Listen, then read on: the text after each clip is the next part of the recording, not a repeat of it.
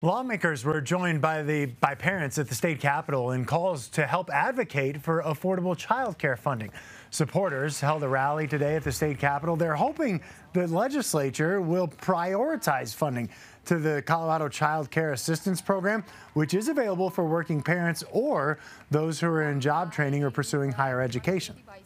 Parents deserve every chance to succeed in the workforce, to go to school to advance their careers, or look for a job while also having the peace of mind that they have access to affordable child care.